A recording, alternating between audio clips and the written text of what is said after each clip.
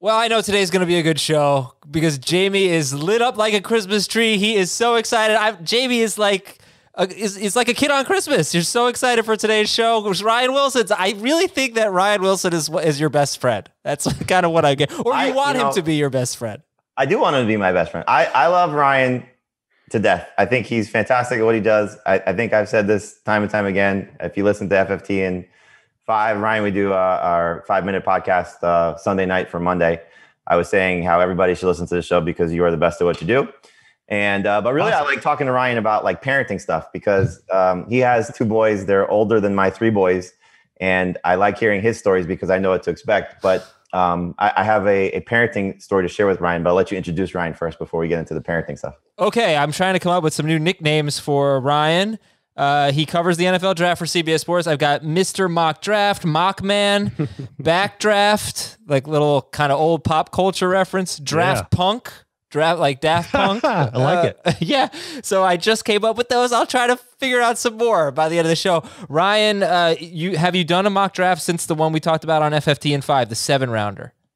Yeah, I came out Monday morning, a 3-rounder. We're in NFL draft week, the actual draft week. So that came out Monday, and then I'll have one more on Thursday morning where I just copy everything Jason and Pete and whoever else might know what they're doing. I put that in there and put my name on it. But I love this. Is one of my favorite times of year, and I need to talk to Jamie once a month at least for my mental health because he makes me feel so good about myself that another reason I love coming on here. Yeah, just listen to our podcast. You'll feel great about yourself. Jamie speaks very highly of you. You do a great job. We're looking forward to breaking down your latest mock draft. I'll just run through the news and notes. We won't even talk about them, but Cleveland exercised 5th-year options on Baker Mayfield and Denzel Ward. The big news over the weekend was Kansas City acquiring left tackle Orlando Brown from the Baltimore Ravens. They also got a 2nd-round pick in 2022 and a 6th-round pick. They're giving up a 1st-round pick, a 3rd-round pick, a 4th-round pick this year, and a 2022 5th-round pick. So the Chiefs gave up a lot. They give up their 1st-rounder, but they get Orlando Brown. That's a big deal and really makes you sleep better at night if you have Patrick Mahomes and all those guys in your dynasty leagues. Carolina considering trading back. Detroit trading back maybe. They're at 8 and 7 respectively. I'm going to ask Ryan who he thinks will trade back. In fact, I have NFL draft fill in the blank, and we'll do that in a moment. Let me ask you, though, just, in general, if you were going to sum up the draft in just a few sentences, people aren't, great at wide receiver, great at cornerback, whatever it is, sum up the 2021 NFL draft. Yeah, the wide receiver class is actually going to be pretty deep. Not quite as deep as last year, but that's a great place to start.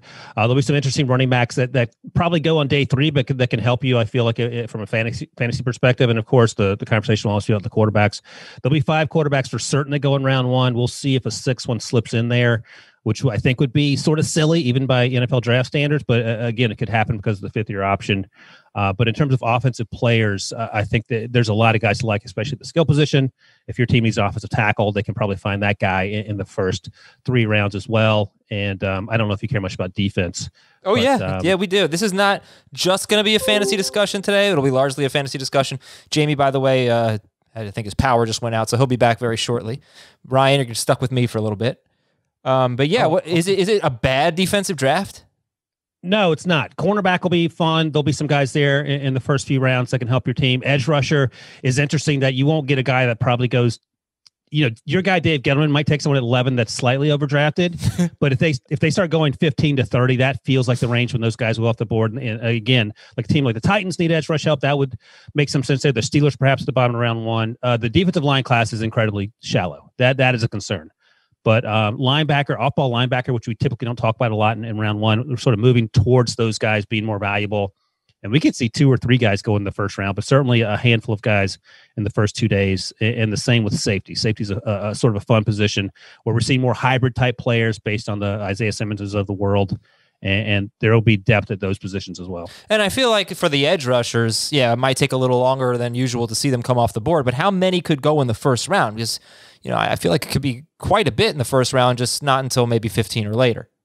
Yeah, that's right. So I'm looking here. I have 1, 2, 3, 4, 5, 6, 7 guys that are potential first round grades. And I think probably 5.5 is the over-under where things get interesting. So Kwity Paye, Azeez Ojulari, Jason Owe could be in the mix out of Penn State, Carlos Basham, Jalen Phillips is a guy that we've all been hearing about forever at Miami after the 2020 season. That there are injury medical concerns there. So if he clears those, he's definitely a first-round talent, potentially the best edge rusher in this class if he can stay healthy. And then finally, I mentioned Joe Tryon out of Washington, who opted out. But again, another one of these quote-unquote high upside guys who could evolve into the edge rusher in a year or two, even though he hasn't played a ton of football.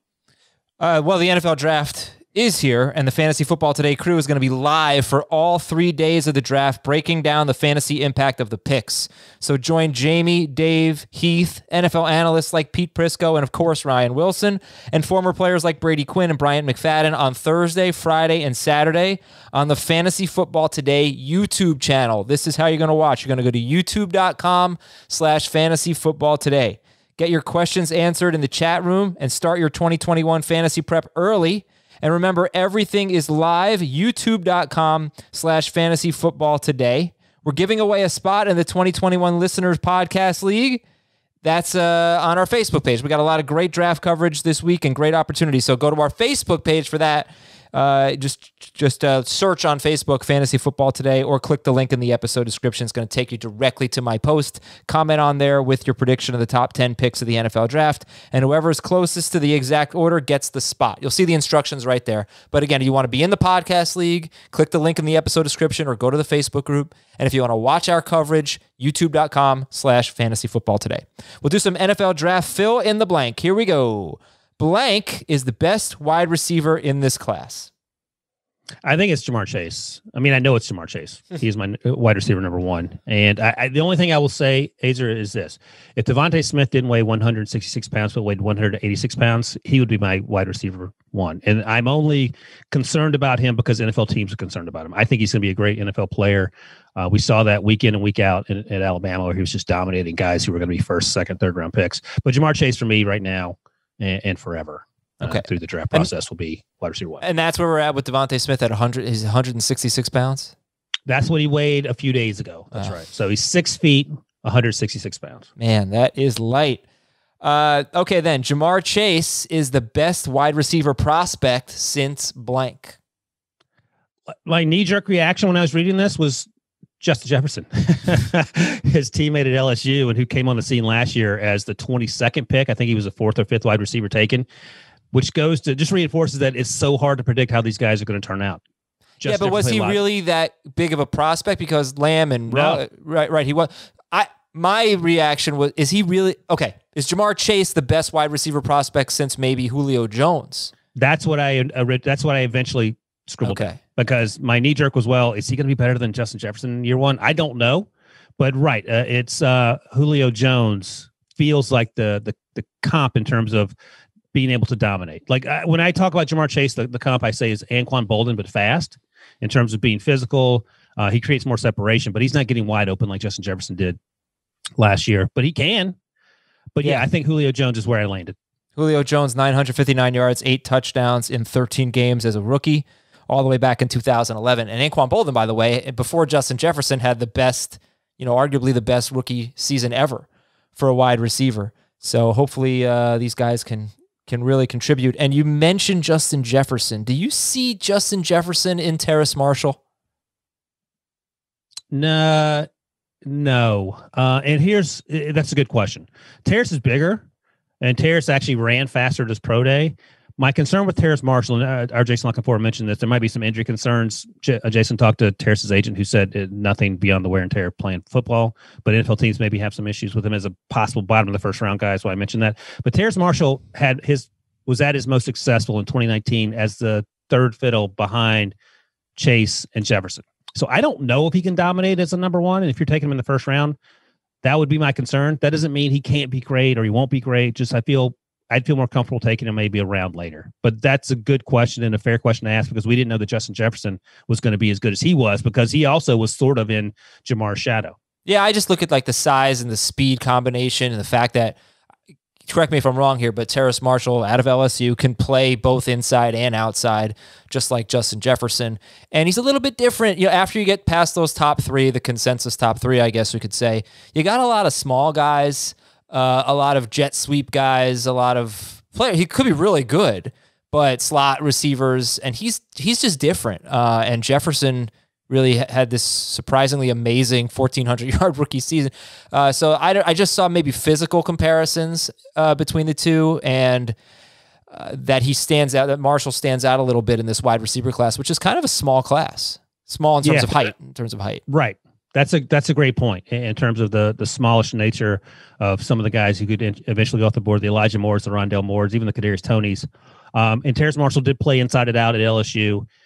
He just wasn't the first option, and that wasn't his fault. He played with 2 first-round picks. That's what's going to happen.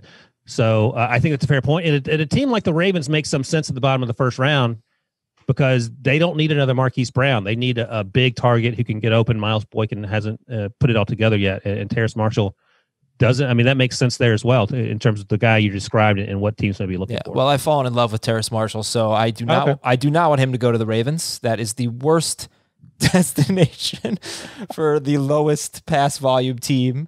I don't know. Is there a worse destination than the Ravens for a wide receiver? Jamie, you got me? Yeah. Is there a worse destination than the Ravens for a wide receiver? For a wide receiver, yeah. Maybe New England. Yeah, that wouldn't be good either. Yeah, good point. Okay, let's go back to fill in the blank. Jamie, please feel free to participate. Blank is the best running back in this class. Ryan muted up. Ryan's muted. Sorry. There he is. I had to cough. Brinson tells me. Hell of a show today, huh? Brinson tells me at least. I'm bringing the Will Brinson energy. He tells me once a week to please unmute myself as the old person because I forget. I'm going with Najee Harris. He's been my favorite running back for quite some time. I know folks are partial to Travis Etienne, and I certainly understand that. Najee's a little older, but I think he is almost as dynamic. I think he's a slightly tougher runner, and that's the guy. I like it. If he ended up going 24 to the Steelers, my homer team, I wouldn't hate it if some other things don't fall into place for them when they pick at the bottom of round 1. I totally agree. Najee Harris. Blank running backs are selected in the first round. So William Hill has 1.5, and that's probably the great number. So if the Dolphins take a running back at 18, do the Steelers come back and take one at 24? Would the Buccaneers take one at 32? Would the Bills think about taking one at 30? I'll go over. I think it's going to be 2 running backs, but I don't feel great about that. I would take under. I think it's just going to be 1. I think it's going to be Harris. I think the surprise would be, though, if he slips to the Steelers. And like you said, I wouldn't also rule out, not only the teams you mentioned behind them, but maybe the Jets as well. Oh, yeah. Yeah, and let me check your latest draft. I remember the one from Friday.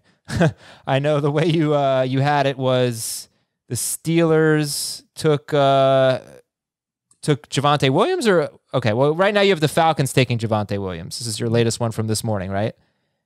Yeah, at 35. And you have the Jaguars taking Etienne at 33, and so you have Najee Harris. I'm sorry, this is the first time I'm looking at it actually, so it is Monday morning. Najee Harris to the Dolphins at 18. Okay, you got it. So Dolphins. See, Ryan, unlike the podcast you're usually on, our host is typically prepared, so this is catching him off guard. Yeah.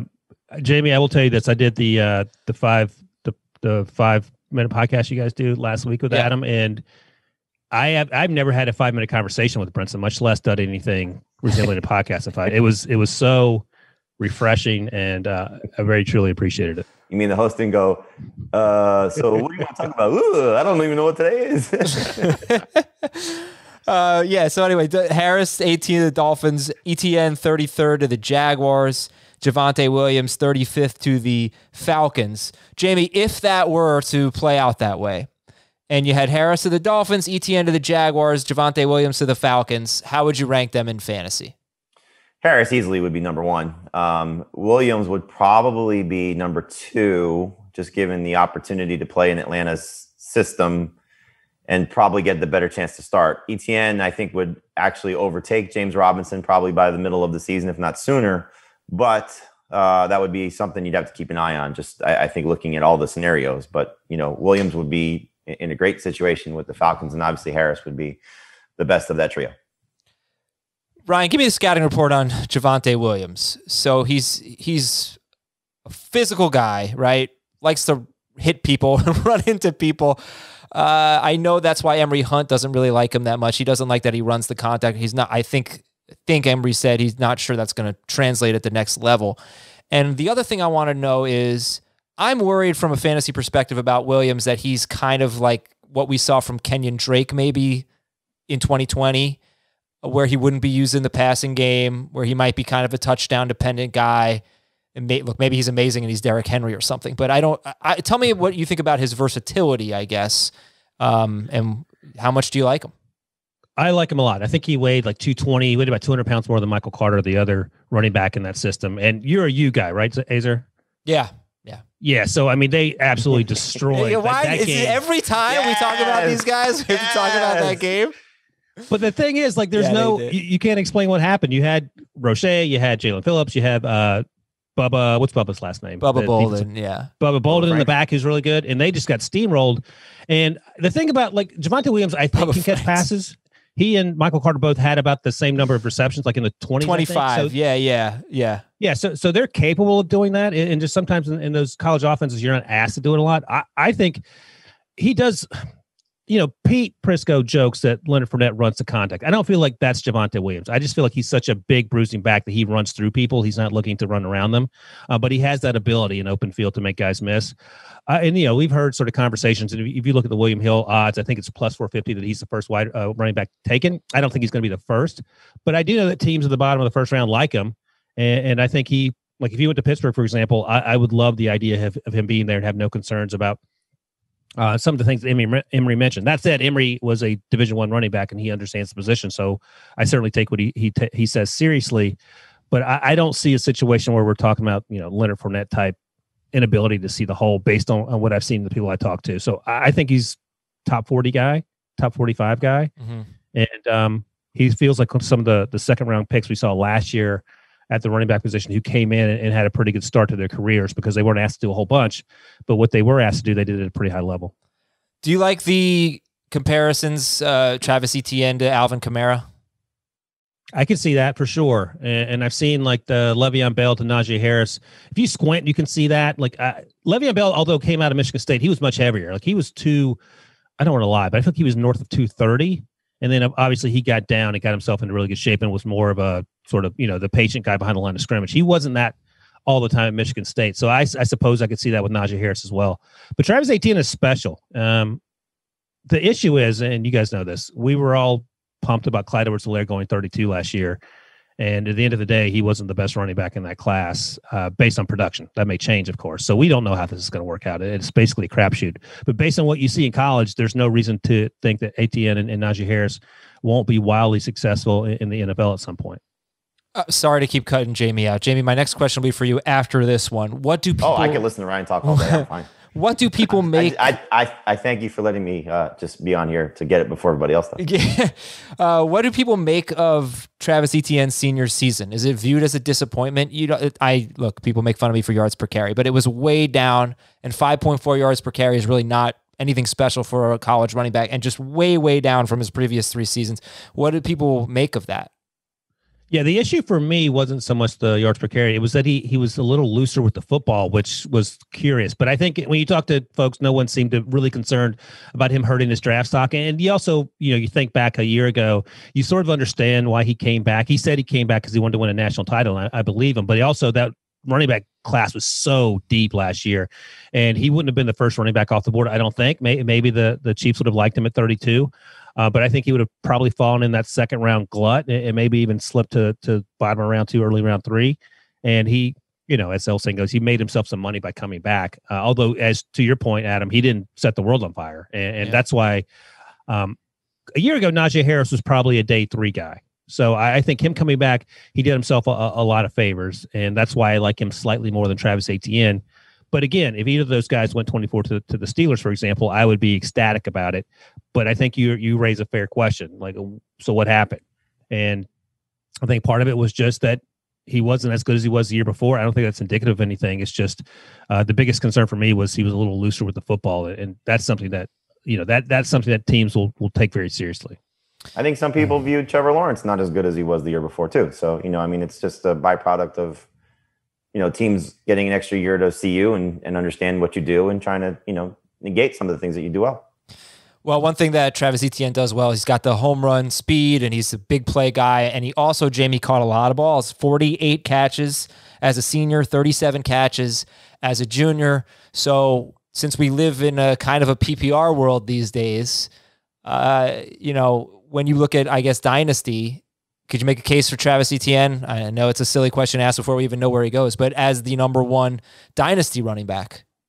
Oh, for sure. I mean, again, think about, as Ryan brought up, Clyde Edwards-Helaire was not expected to be the number one pick in most Dynasty leagues, and he was because of where he ended up. So, if we get, Travis Etienne to a team that is going to feature him and feature him prominently, Jacksonville would certainly be interesting if that's where he does end up, because of the ability to grow with Trevor Lawrence and a new system with, Urban Meyer and Darrell Bevell and the offensive, staff that they have there. So it could be a great landing spot for him. And I think if you get that situation, as opposed to, we keep hearing, and as Ryan is mocking and just told you, Dolphins or the Steelers as two of the teams most, likely to take Najee Harris in the first round. If it goes a different direction, like Ryan said, Buffalo, if Harris goes to Buffalo, while he would be the lead guy there, Etienne and Jacksonville may be the better prospect for Dynasty leagues, just based on what that team does with their running backs compared to what the Bills do with their running backs, for example. Okay. And Ryan, correct me if I'm wrong here, but Javonte Williams, several years younger than Najee Harris. Najee Harris kind of old, 23 years old. So Javonte Williams is younger than both of them. It would go Harris and then Etienne and then Williams in terms of age. But from a dynasty standpoint, that might not be insignificant. So something to keep in mind. All right, we can move on here. Another fill in the blank running backs will be selected in the first 3 rounds, because we care a lot about those day 2 running backs. Ryan, how many total, if there's going to be, let's say, 1 in the first round, how many total in the first 3 rounds? I came up with 5. So we've talked about Najee, Etienne, and Javonte. And then I think Michael Carter, Javonte Williams' teammate, goes. As I mentioned, he's about 20 pounds lighter, a little scat backier, if you will. And then Kenneth Gainwell is the other name that I'll throw out there, who played with Antonio Gibson at Memphis. And he's a similar type player. He's smaller than Antonio Gibson, but he's incredibly effective as a receiver. He can run the ball out of the backfield. So I think he has a chance to be a top 3 round guy. And then the question becomes, does a Trey Sermon slip in there, who I don't love as much as some other people? Does a Ramondre Stevenson, who I actually do like a little more, does he find his way into the first round? And I'll mention one more guy who I think was on Prisco's Better Than team, Demetric Felton, who played at UCLA as a running back, worked out as a wide receiver at the Senior Bowl and did pretty well. And that, again, puts him in that, the Prisco airback term, a guy who can run and also catch the football coming in the backfield. But I'll stick with 5 Azer, guys that I think are almost certainly going to be top 3 round. And so, Jamie, do you think that this is going to be a running back class that really has a big impact in fantasy in 2021? I mean, destination is going to matter a lot for these guys, clearly. So as we saw with last year's group, think about when Antonio Gibson was drafted, for example. Think about when Zach Moss was drafted, for example. Those were the guys that were basically like 4 and 5 in terms of the fantasy rankings, behind Clyde Edwards-Helaire, behind J.K. Dobbins, behind, I guess maybe lower than 4. Yeah, because you had Akers, you had Taylor. Yeah. They were probably like 6 and 7. So you see where they ended up. When Gibson was drafted, Adrian Peterson was still on Washington's roster, and they moved on from him. And so, we didn't think Gibson would have an immediate impact as a rookie. And then you look at Zach Moss, who went to a situation where there was Devin Singletary, who was good, not great as a rookie. And we thought, okay, he's a chance to come in and challenge for that job. And he was a starter at points, but he didn't blow the doors off it, which is why I think Ryan is mentioning, the Bills as a potential, landing spot for a running back. So destination is going to matter a lot. So we could see, a guy like Ramondre Stevenson. We could see a guy like Trey Sermon. We see a guy like Chuba Hubbard, end up in a good spot. So Khalil Herbert, any of these guys, they may end up, Atlanta, the Jets, teams that have starting needs. If they end up with one of these guys, they could be, very interesting for fantasy. And the flip side of that is, we thought Keyshawn Vaughn was going to be, oh my gosh, the Bucs, they need a running back to pair with Ronald Jones, and he was a bust. If they take a running back in the first round, it's just going to drive me crazy. But, Ryan said 5. Last year we had 10 running backs taken in the top 3 rounds, including Darrington Evans, who was the last of those 10. Keyshawn Vaughn, Zach Moss, Gibson, A.J. Dillon, don't forget about him. And then, of course, the names we know before that. So that to me suggests, Ryan, that this is not a great running back class. It's funny you say that, because to me it suggests that we were wrong about a lot of the running. We beat me about a lot of when the running backs might go, because A.J. Dillon was sort of a surprise for a number of reasons. Number one, that he went to Green Bay in the round 2, but also that he went that early. You mentioned Darrington Evans was sort of one of those dynamic players from App State that you weren't sure how much teams liked him. So there are some guys like that. Jamie mentioned Chuba Hubbard. He's a guy who's a sprint speed guy. There's Kylan Hill, who opted out of Mississippi State, but he caught a ton of passes in that offense and opened the eyes of NFL teams in terms of him being able to do that. There's Elijah Mitchell out of Louisiana, who's another guy who catches a ton of passes. So if there's a premium on those type players, and we sort of saw that with some of the guys you mentioned that went in the top 3 rounds last year, maybe they do sneak into the top 109 picks, I think is what it is, in those top 3 rounds. So these are just the guys that I like. And, you have to sort of see through what other teams are thinking to make some of these other leaps, but it doesn't mean it won't happen. Some of these players that we've been talking about that may not go that high, either they're too slow, either they haven't caught a lot of passes coming out of the backfield, either they're not great blockers, whatever. But, I say 5, it could be 7 or 8, and I wouldn't be shocked. By the way, I want to tell our listeners what we have on tap this week, this show today. And then tomorrow we'll talk about the NFL players, the veterans that have the most to gain or lose based on the NFL draft. And then on Wednesday, we're going to have a mailbag for you. So I've got a lot of questions in my inbox, but please feel free to send more in. Apple Podcast reviews would be great. Go to our page on Apple Podcasts, leave us a 5-star review with a question. We'll read them. Also, fantasyfootball@cbsi.com. And remember, during the draft, Thursday, Friday, Saturday, youtube.com/fantasyfootballtoday. Check out all the live coverage. All right, let's have fun here with Kyle Pitts. Blank will select Kyle Pitts. Ryan? I think it's the Falcons.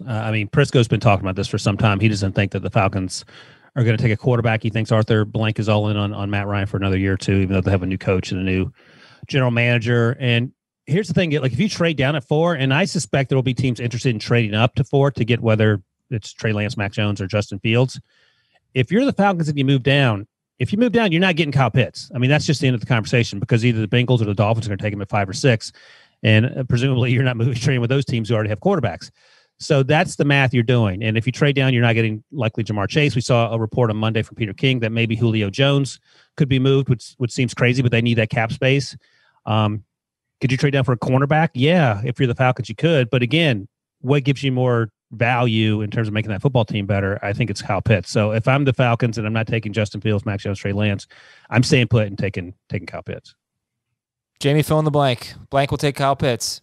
I think it's Atlanta, but I also wouldn't be surprised if a team traded up with the Falcons to maybe even take Pitts. Like Ryan is saying, they're trading up to get the quarterback, but if teams fall in love with him, obviously you're Dallas. I don't know if Dallas is going to go from 10 to 4, but if a team really loves him that much, and it's hard not to love him that much, then you could see maybe a team being overly aggressive. I think it was on the NFL Network this morning on Good Morning Football. There was a segment that they do where the Giants actually traded up. I don't know who was doing the Giants. I saw just a screen grab of it on Twitter, but the Giants gave their first, their second, Evan Ingram, and something else to move up to 4 to get Pitts. And it was something that on paper makes some sense, but obviously something that's not likely to happen. But still, I would say it's 4 is where he goes, but the Falcons do make some sense, especially if they do decide to move on from Julio Jones and get another playmaker.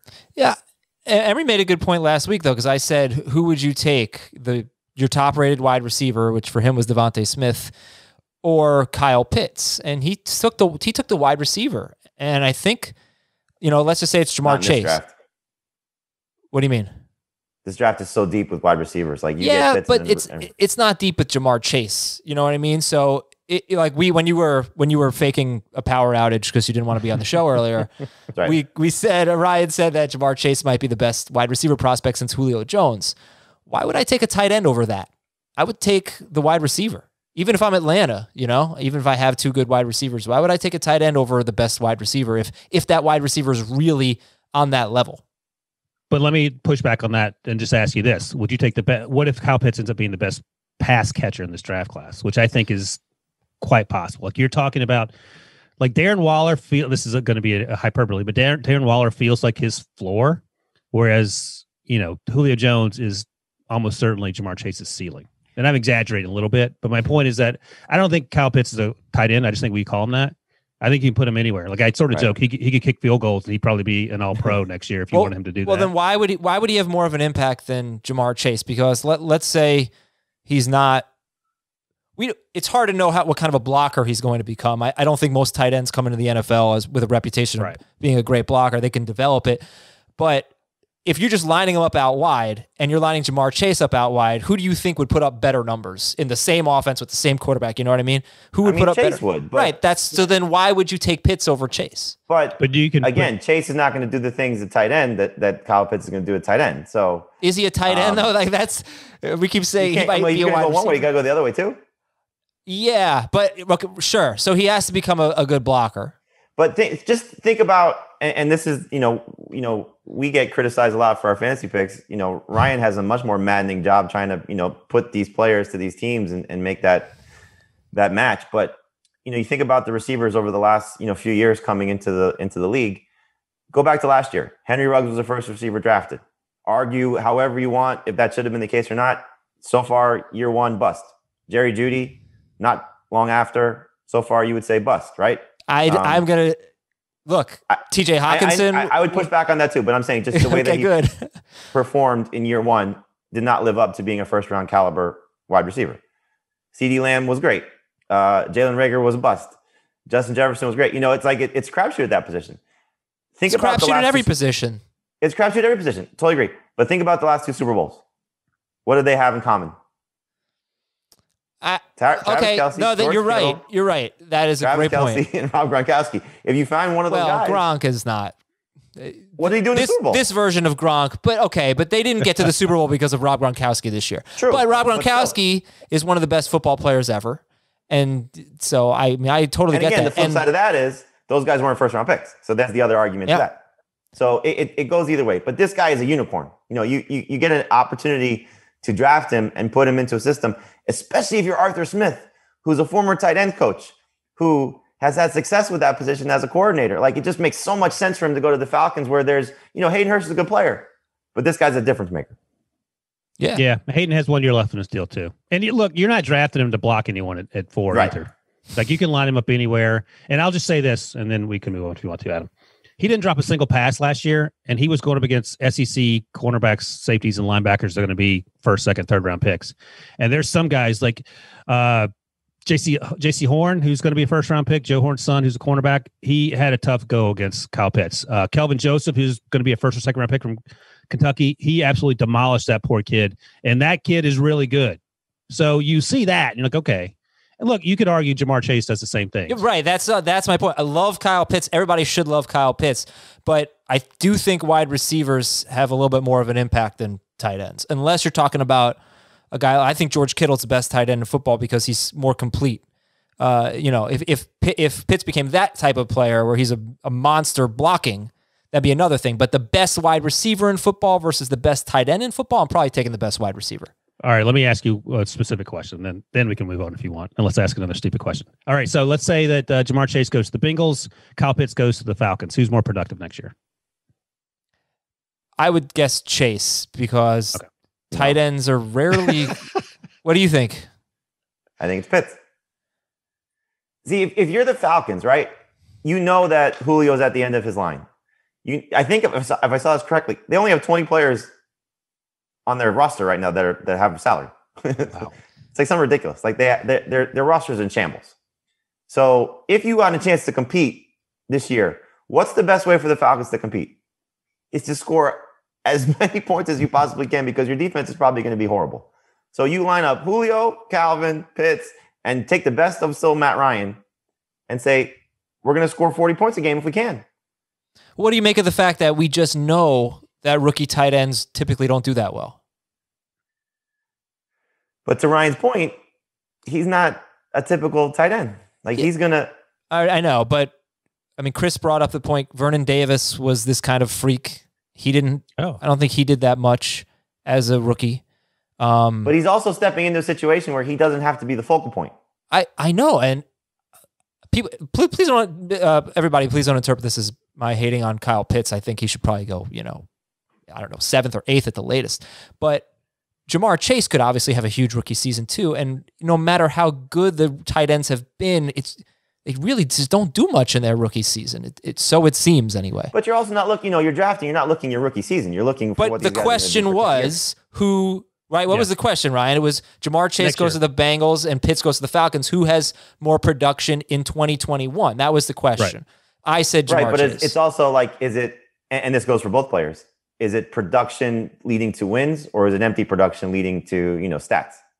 I don't know how to answer that. Like, if you're just telling me who's going to have better stats, I would guess it's Jamar Chase. Like, if Kyle Pitts goes, 55, 608, is that a more impactful season than Jamar Chase going 75, 1,007? No. 600, you're 400 yards? No.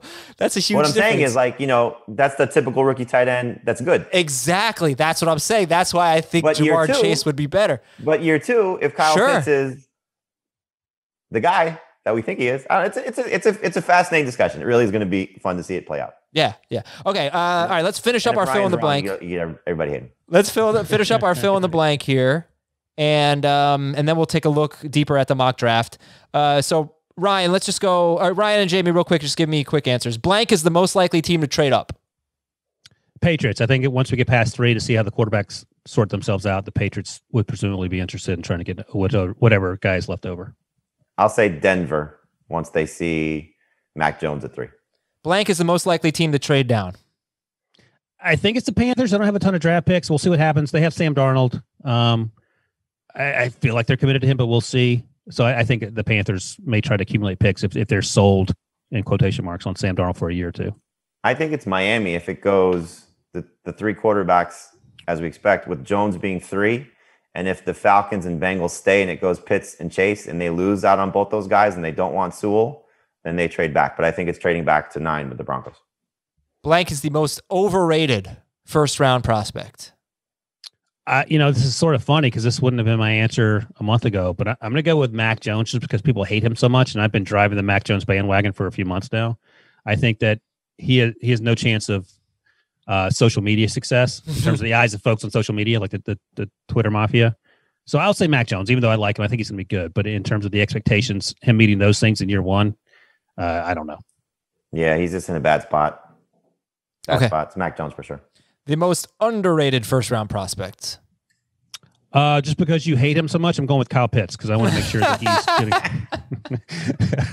No, I'm going to go with Pete Prisco's guy, Jamin Davis, the linebacker out of Kentucky, who the media folks haven't been talking about for a while. We just sort of recently got on him in the last month or so, but he has a chance to be really good. In fact, and Pete says this is Pete's words, not mine, but he thinks he's going to be better than Micah Parsons. I think Micah Parsons has some off-field issues that may see him drop a little bit.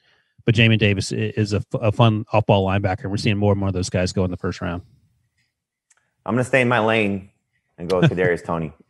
I think he's going to be fun wherever he ends up. I think he's going to be a difference maker right away. I don't think he's going to have a great rookie season in terms of production, in terms of stats, because of the type of player that he is, but he's going to have a lot of big impact plays because of the type of player that he is. All right, we're going to take a break here. When we come back, we will break down Ryan's mock draft with 3 quarterbacks going with the first 3 picks. Who does he have going 3rd overall? And we'll talk more about Kyle Pitts, I'm sure. No, we'll probably not.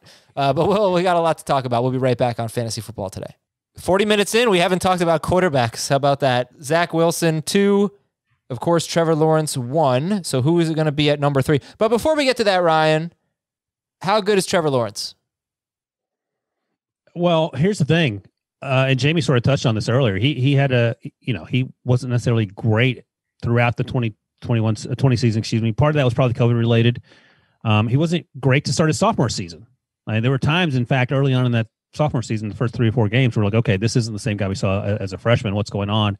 And I've often equated that to Justin Fields only playing a year and a half and why people don't seem to be as high on him as they should. I think he's going to be a really good player. He just needs a little more time to go into the role, and that's fine. But if Trevor Lawrence is, I've been saying this for a while, if Trevor Lawrence is 75% of Justin Herbert in year 1, that's a home run for the Jaguars. I don't like Justin Herbert played out of his mind for the Chargers. And I was shocked. I think a lot of people were shocked how well he played, but I credit to him for doing it. And I don't know if Trevor Lawrence can reach that in year 1 in an organization that isn't as put together as Los Angeles for whatever awards the Chargers do have. So I'm going to say 75% of Justin Herbert is a great start, but I'm sort of hesitant to see how this is going to play out. Just with all the moving parts. Urban Meyer, is he going to stay? The playmakers around him, the issues, on defense, so on and so forth. And you have Mac Jones going third. So we had a tweet from Rappaport last night that it's between Mac Jones and Trey Lance. What do you think? I wasn't laughing at that. Sorry. Mac Jones and Trey Lance. Something crazy going on in my house right now. What do you think is Mac Jones? I think, but again, that's just a hunch. I think he fits. Like, he's like the best of what Kyle Shanahan wants. And I know we always think about the picture of Mac Jones with his shirt off, looking like me in a tank top, going to the beach to, sit in a lounge chair and drink 6-pack. But I say all the time, like, go back and look at the scouting reports last year for Tua. They're literally word for word the exact same thing that people say about Mac Jones, but there's no but behind it. But he looks like a slob, but whatever. People had no issue with Tua being a top 5 pick except for the hip, and he still went the top 5. I say all the time on the Pick Six podcast, if you take Mac Jones's head and put it on Tua's body, everyone's like, oh, that guy's a top 5 pick all day long. And I think it's literally a case of body shaming and the fact that his middle name is McCorkle. So I think those two things really go against him. And I said earlier, I think it's going to be unfair to whoever goes 3 because of the pressure that goes playing for 49ers after giving those 3 first-round picks. But, when you talk to people in Senior Bowl, the coaching staff that was there, and the Panthers were the coaching staff of the Mac Jones team, and the scouts that were there, they all say that Mac Jones is so incredibly smart. And I don't mean like, oh, he's smart for a senior in college. He's smart for a guy who's been in the league 4 or 5 or 6 years. And that to me just screams Kyle Shanahan, because people say, oh, he's basically Jimmy G 2.0. You can all recall times where Shanahan was visibly frustrated with what Garoppolo wasn't capable of doing, not physically, but it seems like in terms of just execution. And I think Mac Jones gives him that. That said, if it were Justin Fields or Trey Lance, I'd be like, oh, I can see that too, because Shanahan's so good at his job. Basically, anyone fits Shanahan's system. But I've been riding the Mac Jones train for a while, so I'm going to stick on it for a few more days. I think if it ends up being Jones, it's, because Shanahan feels it's the best fit for what he does. And, the knock on any Alabama quarterback, which is understandable, or any quarterback coming from an elite program is, well, he played with all of this talent around him. He's stepping into a situation, Mac Jones, with a very good offensive line, an above-average offensive line, obviously, in a great system, with pretty good weapons around him in George Kittle, Ayuk, and Deebo Samuel. It may not be the best, but it's certainly in the upper half of the league, and a run game that's going to support him, and a defense is not going to put him in some bad situations. He's going to probably look a lot better than what the expectations are right now. Now, that being said, it feels as if, and if you talk to, Pete Prisco, for example, our NFL senior columnist, I don't have my water, sorry. That Justin Fields is the better pick. I think probably a lot of people feel that way. Trey Lance feels like maybe he has the higher ceiling of all these guys because you just don't know. And the hope is that he becomes Steve McNair, or he becomes Josh Allen, the names you're hearing most associated to him. So it could really go any one of those 3 ways. It just feels as if Mac Jones is a reach at that point. But like Ryan told you, if you were to swap out the names and just looked at the numbers, you would say, oh, this guy's not bad. And if you said it was Tua as opposed to Mac Jones, you'd say, okay, it makes a lot of sense. So we'll see if Mac Jones goes there. I personally would take Justin Fields, but if the 49ers feel like that's the direction they want to go, they have a few years to prove it, and they may be out of job if Mac Jones doesn't hit. Right. I'll just say this quickly, Adam. Here's the thing. Like, this is what's going to be hysterical. Let's say Justin Fields goes 3 and he's successful and all that. When the Patriots take Mac Jones, in 5 years from now, they have won 2 Super Bowls with Mac Jones. People are going to be screaming as to why the 49ers didn't take Mac Jones when they had a chance. So Kyle Pitts 4, you have him going to the Falcons. You do not have Jamar Chase going to the Bengals. You have Penei Sewell going to the Bengals, the offensive tackle out of Oregon. And then you have Chase and Waddle back-to-back to the Dolphins at 6 and to the Lions at 7. So, Jamie, who would you rank higher, Chase on the Dolphins or Waddle on the Lions? I would rank Chase higher. I think Waddle goes into a situation where he's the number 1 receiver right away. Obviously, Chase goes to a situation where he's, eventually will become the number 1 guy. But, Will Fuller, Devontae Parker, and Mike Gesicki are going to make that a little harder on him. Clearly, you look at the Lions and T.J. Hawkinson, and then a bunch of stiffs at wide receiver.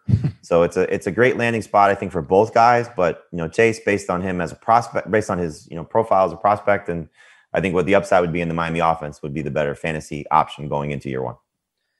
Okay, Ryan. So let me get your take on this. Here's what I fear about Waddle is that he will be and again, we live in sort of a PPR world, he will be a low catch guy, which is, look, Tyreek Hill's a low catch guy. And I'm not saying he won't be a great pro, but he might be maybe like a Galladay, not that they're the same player, but just in terms of stats, high yards per catch, not a lot of catches, hopefully a lot of touchdowns.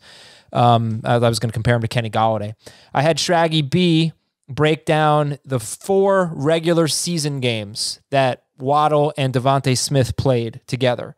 Now, the national championship game was another story. Waddle came back. Smith had 200 yards and a half. It was incredible.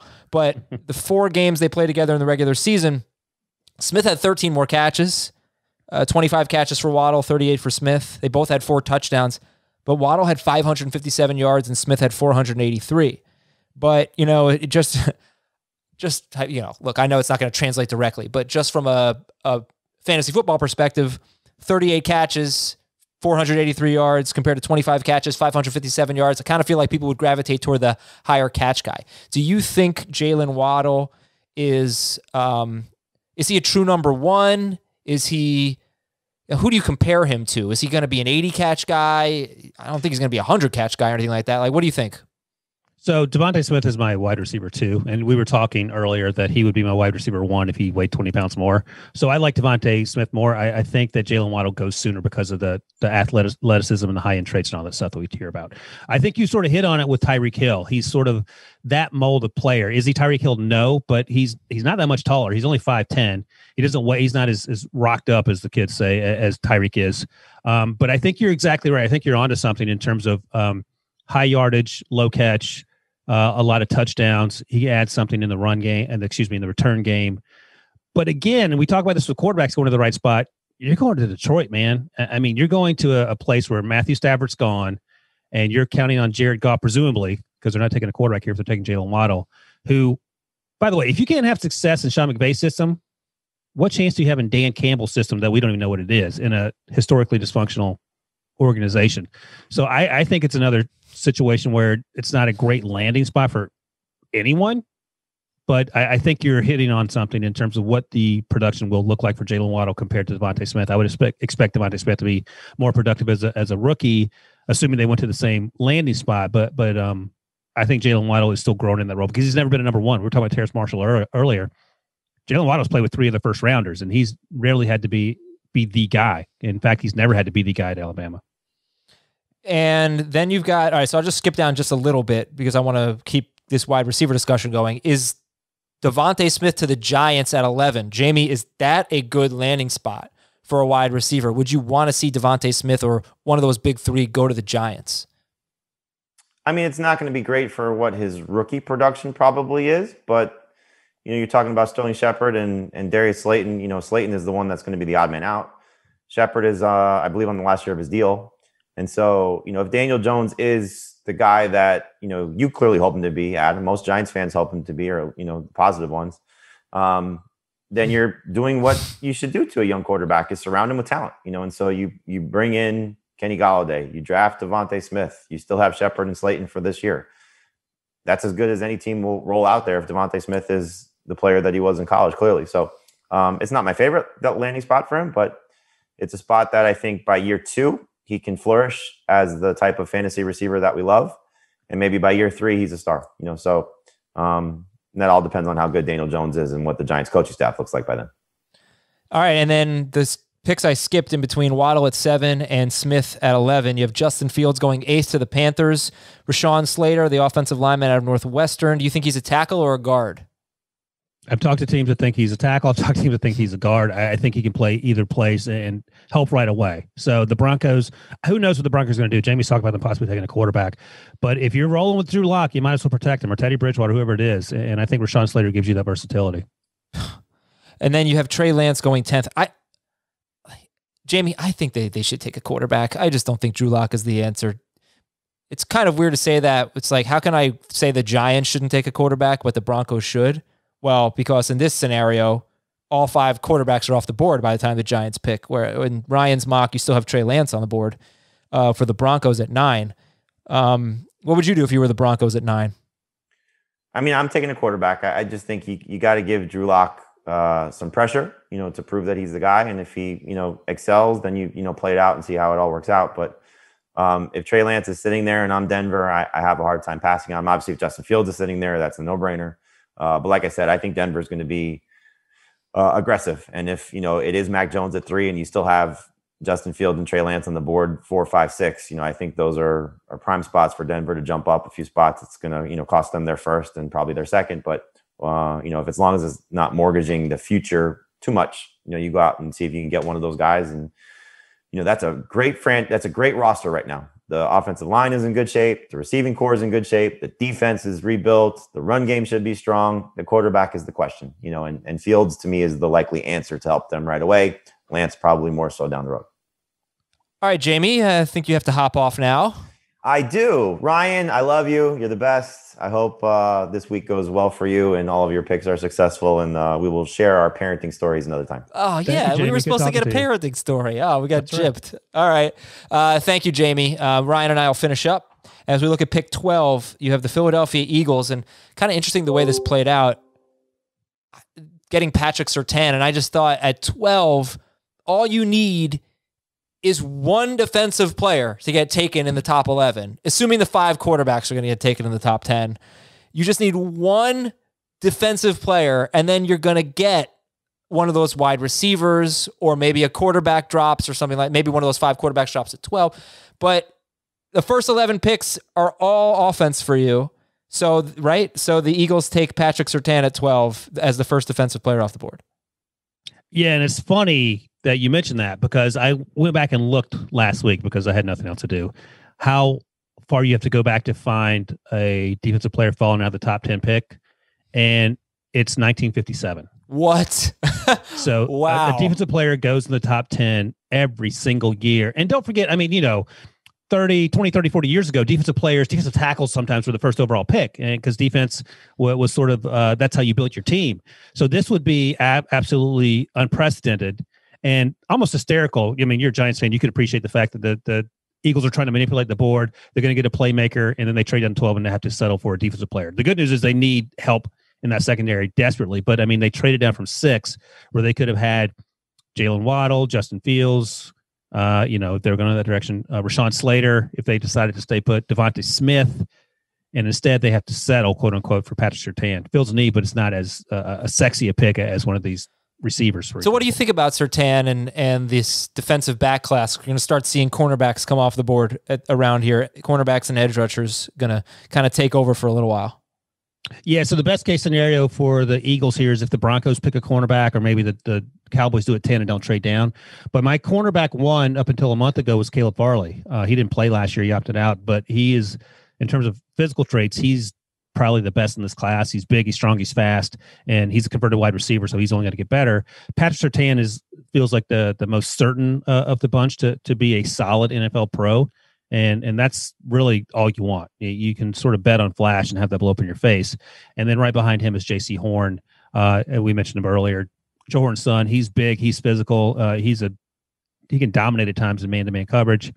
Then after that, there's Greg Newsome, out of Northwestern. Fantastic season for him. He plays more of a quarters, cover 4 type look, but he can certainly do other things if you need him to. So those are the top 4 or 5 guys, and the question becomes whether Surtain or Horn goes first, and then also how far does Caleb Farley fall if teams are worried about his injury. He had a back injury, back procedure a few weeks ago, that the second one he's had, and I've talked to teams that are actually legitimately concerned about him no longer a top 5 pick, but a top 10 pick. Maybe do we even take him at the bottom of round 1? Yeah, and Surtain, what a recruit he was. I remember his recruitment. He was top 5 overall recruit. He's got pedigree on a high school team with Tyson Campbell from Georgia, who also has a chance to be a first-round pick. And both those guys are 6'1". Surtain weighs a little more. He's probably 195 maybe. And Tyson Campbell's 185. But I can't imagine being a high school quarterback trying to throw against 2, 5-star kids that are dominating in the SEC. All right, you got the Chargers, who PFF had as one of the worst offensive lines, if not the worst, in football last year, taking Virginia Tech offensive lineman Christian Darrisaw at 13. Then you got Kwity Paye, your first edge rusher, Kwity Paye going to Minnesota. Minnesota, they don't have a lot of capital, right? Right. So they don't have a second round pick. Yeah, they got to nail this pick, and pass rusher makes sense for them. And I think that this is going to end up being a good draft. I can't really see them adding a wide receiver. So I think, if you have Justin Jefferson, I don't know that you should be too concerned about them taking a wide receiver early in the draft anyway. Minnesota. J.C. Horn to the Cowboys, who in this mock traded down with the from 10 to 15 with the Patriots. Horn, the cornerback out of South Carolina, you just heard about. The Cardinals take Elijah Vera Tucker, offensive lineman at 16. And then you got a linebacker. So tell me about Jeremiah Owusu-Karamoah out of Notre Dame. Linebacker going to the Raiders at 17. So he is this next wave of hybrid type players, Isaiah Simmons of the world. And that begs the question, okay, where do you play him? Because I know I've talked to teams that say, well, he can't play linebacker. He's too small. He showed up at his pro day, weighed 221. He didn't weigh that, I don't think, during the season. But even Brian Kelly, the Notre Dame coach, said at the pro day, you have to have a spot for Owusu-Karamoah. You can't just throw him out there as sort of a do-all, catch-all type player, because that's not utilizing what he does best. And we sort of saw that last year with Isaiah Simmons, who struggled early on in his season in Arizona because they couldn't really find a spot for him. So I've talked to teams that like him more as a safety, where he can cover running backs, even wide receivers out of the slot, tight end, and he can do it at a high level. He's incredibly athletic. And I'm talking to teams that like him as a dime backer. And, a lot of teams, defenses play those sub packages all the time now because there's so many wide receivers on the field, and they feel like he can do everything you want. And it's just a matter, again, it's sort of the recurring theme of what I've been saying, in the right system. Now, the Raiders may not be the right system because they have needs everywhere, but they need athletes and they need defensive help, and Owusu-Karamoah checks both those boxes. So find a place for him, let him do that, and I think he'll be successful. All right, back to your mock draft here. We got Najee Harris of the Dolphins at 18, and then you talked about this guy. I think this is who you said was the underrated linebacker, right? Jamin Davis going to the Washington football team at 19. Caleb Farley out of Virginia Tech. You just talked about him, how you had him as number 1. He opted out. He's got some medical issues. He's cornerback going to the Bears at 20. 21 is the Indianapolis Colts. Tevin Jenkins, offensive lineman out of Oklahoma State. And Jalen Phillips to Tennessee. So, yeah, you've got edge rushers coming off the board in 3 straight picks. You got Jalen Phillips to Tennessee, Carlos Boogie Basham out of Wake Forest going to the Jets. Jalen Phillips, by the way, out of Miami. And Jason Owe out of Penn State going to Pittsburgh. So Tennessee, the Jets, and the Steelers all getting edge rushers. Do you have a strong preference between Phillips, Basham, and Owe? If Phillips is healthy, it's him. And that's the big thing. He has concussion history. He retired actually after UCLA, where he began his career. So if the medical's clear, it's him. Boogie Basham, NFL teams like him more than media folks do. He's like 274. So he can play up and down the defensive line. And Jason Owe he's just learning. He literally started playing football as a junior in high school. And he had 0 sacks last year at Penn State, but he is so quick twitch. And you can see him being trying to figure it out. And once he does, I think he's going to be really good. He ran a 4.4 at his pro day. All right. Talented edge rushers you can get late in the first round. We'll go to the 25th pick. It's Jacksonville. And it's Levi Onwuzurike, defensive lineman out of Washington. So where does he play on the line? Where do you expect him to play? It's funny. I talked to him a month or so ago, early in the draft process, and he opted out again. But when you watch him play 2019, he plays over the center. He can play over the guard. He can play over the tackle. He can line up out wide. He can play anywhere. And his first step is one of the quickest in this draft as an interior defensive lineman. He has incredibly strong hands, and he has a several pass rush moves that get him into the backfield consistently. So he may not be the first defensive tackle off this board, and we talked earlier that's a pretty weak class there. Either he or Christian Barmore are probably the likely candidates, but Jaguars need big guys on both offense and defense, and I think he makes sense for the Jags here as their second first-round pick, although they could go offensive line for sure. This is the surprising one here is Micah Parsons all the way down at 26. So why do you have him so low going to the Browns? Linebacker out of Penn State who many thought, I guess he still has a chance to be the first defensive player selected. You have him 26th. Yeah, it's all maturity concerns. That's all it is. He's a top 5 talent. And the concerns are he had some issues at Penn State early in his career. And I've talked to teams that are like, well, that was just he lack of maturity. That doesn't necessarily define him. But there are other concerns about, okay, does he love football? Like what happens, and I'm guilty. I would be guilty of this too if I were 21 or 22 and someone gave me $10 million. What happens when you give him a bunch of money? Is he going to be solely focused on football? Is that what he wants to do? and there are some issues there. So taken together, maybe he slips a little bit. I don't know if he slips to 26. Maybe instead of going 7 or 8 or 9, he goes 15 or 16. But it's a concern, like NFL teams are talking about it. Okay. Pick 27, edge rusher, Azeez Ojulari, going to Baltimore. And I think a lot of people have Baltimore taking a wide receiver here.